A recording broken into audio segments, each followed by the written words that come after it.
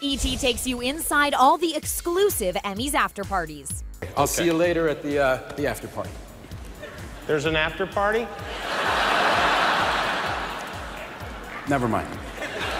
Tom Hiddleston was the talk of the night. Our eyewitness spotted Taylor Swift's ex having a flirty chat with a mystery blonde.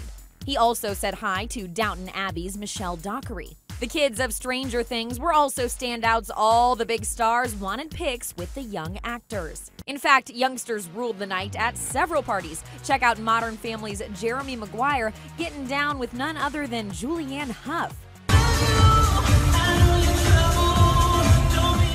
But perhaps the biggest partier Sunday evening was Saturday Night Live's Leslie Jones, who took pictures with pretty much everyone she met and said of her encounter with John Mayer, quote, "I think he should have sex with me."